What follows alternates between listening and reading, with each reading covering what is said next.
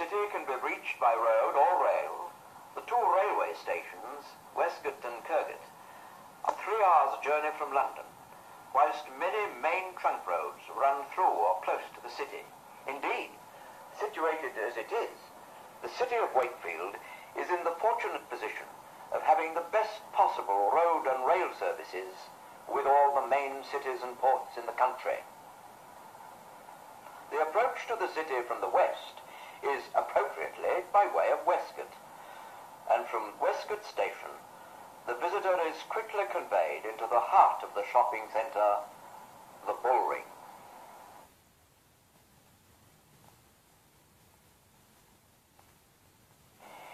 Here we get our first glimpse of the developments which have been carried out, parades of modern shops, above which our flats and offices surround the centrepiece, a traffic island, with its attractive beds of flowers.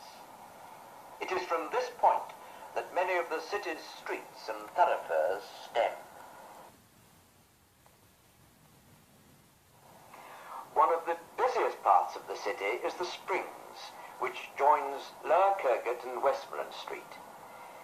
Here, many new shops with attractive fronts and equally attractive displays are to be found.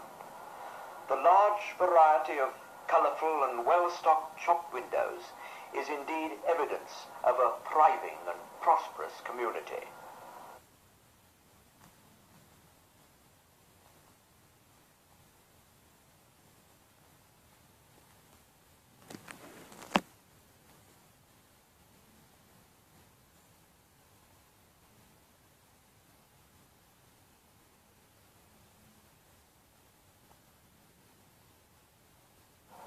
Westmoreland House is typical of the modern design of the new blocks of shops and offices being erected as part of the new development.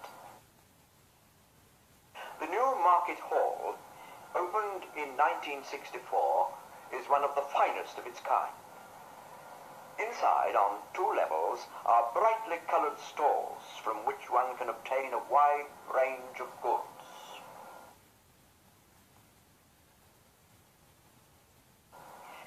Equally important is the open market, which with its multicoloured roofs gives a continental atmosphere.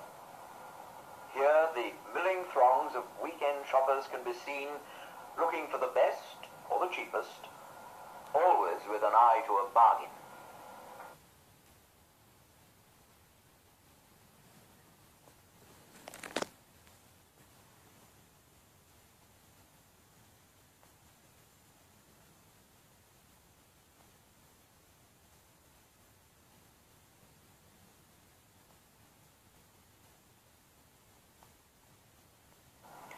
The open market is held on Friday and Saturday of each week, when tradesmen of the city and surrounding districts assemble to display their produce for sale.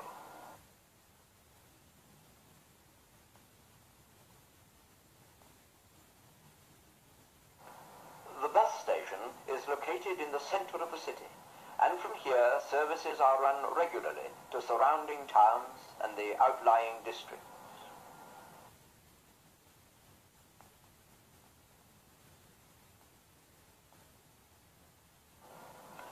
On many of the routes, these large double-deck buses are employed, each one carrying as many as 75 passengers.